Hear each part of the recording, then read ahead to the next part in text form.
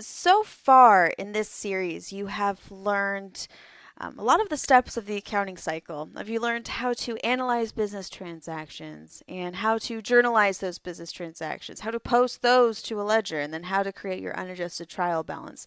So the next step would be to learn adjusting entries. Now, typically what you'll see are there 6 general types of adjusting entries, or actually 4 types of different things that you're going to see, like prepaid expenses, deferred revenues. But here we're just going to focus on the general process of adjusting. So I just have 3 examples for us to do today. Now, one thing to keep in mind about adjusting entries is that they are typically done at the end of a period, or they are done at the end of a period, and our focus is on what has changed, what needs to be updated. Now, whenever you're looking for the change, this might affect your number depending on the wording. So it's very important that you really analyze what is going on with these adjusting entries. So in this case, supplies on hand at the end of the month were 800. Now, what we are focused on is the change. What needs to be updated here? So when we're looking at supplies, we're not focused on what is on hand or what the current balance is. We're focused on what was used. The same thing could be said with prepaid insurance. So prepaid insurance expired during the month. So we're focused on what was expired. Wages, we're focused on what accrued. That is the change for this period. So let's go ahead and start analyzing what happened here. For supplies on hand at the end of the month were $800. Now, in this case, they're not really telling us what had been used. They are telling us what's left over. So we actually have to take a look at a different piece of information here. So according to our unadjusted trial balance from last time, our supplies has a $2,000 balance. However, according to our information here, supplies, we only have $800 of them. So we actually have to do some adjusting here. So if our records indicate that we have $2,000 in supplies, however, we only have $1,800 left, then how much did we use? 2,000 minus 800. So we used $1,200 in supplies. So that will be the amount of our adjusting entry. So I'm going to plug that in here. End of the month.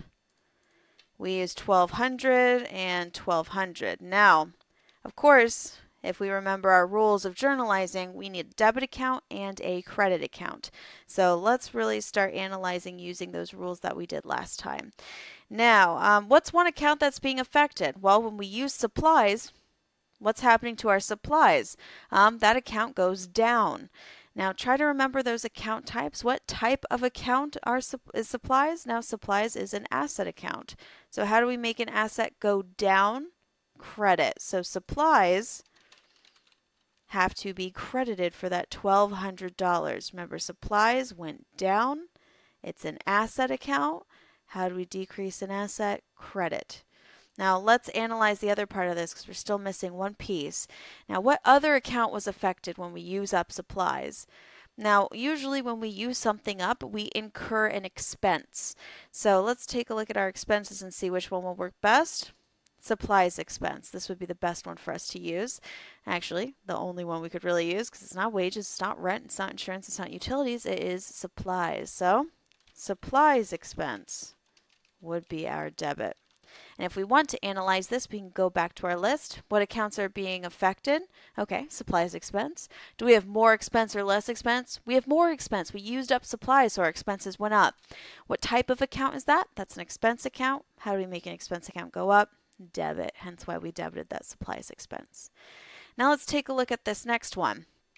January 31st. Now, one thing that's missing here is some prepaid insurance expired during the month. Okay, well, we don't really know how much. So let's take a look at what we did there. Journal entries. Okay. So let's analyze what really happened here. Now they tell us that some prepaid insurance expired. So let's go back to our journal entries and our business transactions and see what really happened here. Okay, insurance. Here we go. On January 8th, we paid 1 year of insurance in advance for $6,000. So at the beginning of the month, and we can say this is the beginning of the month, it's close enough, we paid $6,000 for the entire year. Now, how many months have passed? Well, there's January and this is January 31st. So only 1 month has passed during this period. So 1 month of insurance has expired. So if $6,000 is for 1 year, how much do we have for 1 month? So 6,000 divided by 12 months in a year, that means that $500 in insurance has expired. So there, you've already found your amount. $500, $500. Now, let's find out what accounts are going to be affected here. Now, if prepaid insurance expired, what do you think is happening to the balance in that prepaid insurance account that we had analyzed earlier? It's going down. So prepaid insurance is going down. Now, remember, all prepaids are assets. So how do we make an asset go down? Credit. So let's credit prepaid insurance. Now remember, I'm crediting on the second line because debits go first, so I have to skip a line. Now, what's going to go in my debit column? Well, what did we use up? We used up insurance. So what type of account would that be? That would be insurance expense. Now we finally get to record that expense because we used up some of the insurance that we previously purchased. So generally, this is what we are going to be doing for each one. Now let's go ahead and take a look at that last one. One moment, number.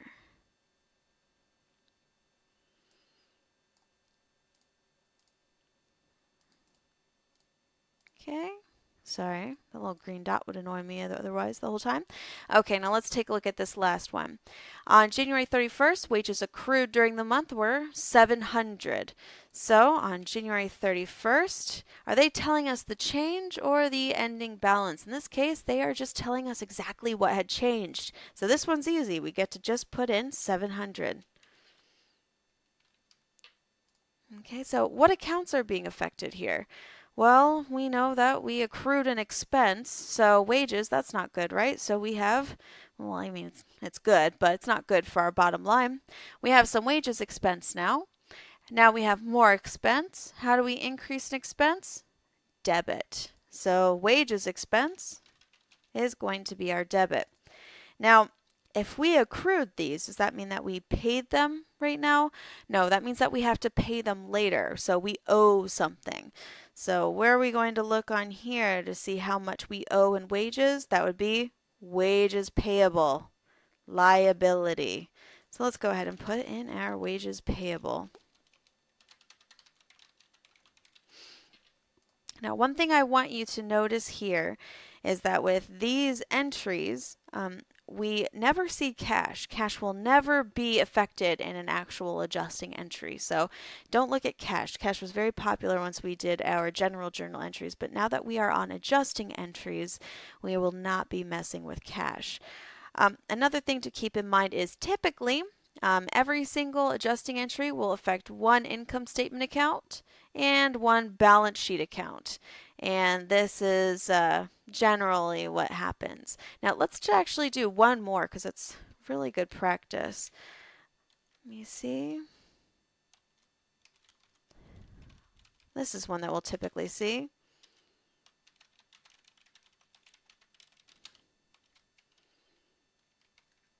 Now in this case, this is another one that we might see. Unbilled fees at month end were 500. So let's think of what happened. If we have the right, but we haven't billed them yet, but if we have the right to bill them some fees, what does that mean? That means that we provided a service.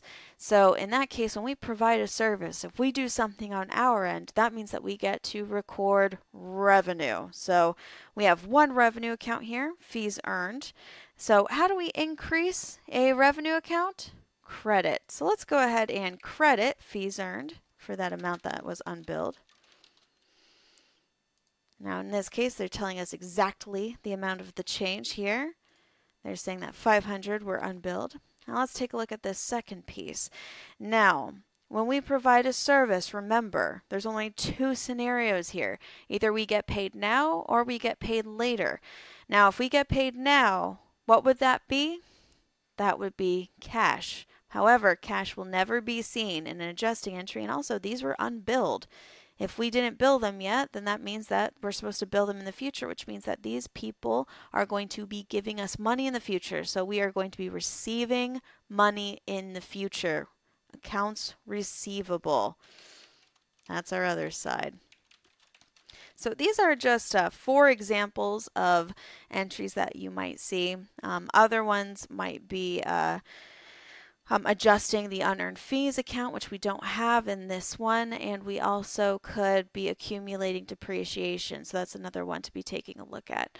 Now, when we analyze these, as I was saying before with the income statement, balance sheet, accounts that we might see: supplies expense, income statement, supplies, balance sheet, insurance expense, income statement, prepaid insurance, balance sheet.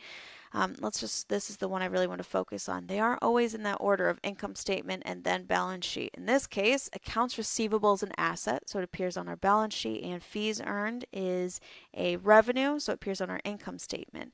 Now, if you haven't learned too much about this yet, just hold tight. We are going to get to income statements, statement of owner's equity, and balance sheets in another video, so we will get back to this. So in our next video, we will continue with the accounting cycle with posting these adjusting entries and updating our trial balance. So that'll be the next one you're going to take a look at in this series. So in the meantime, happy studying, and we'll see you soon.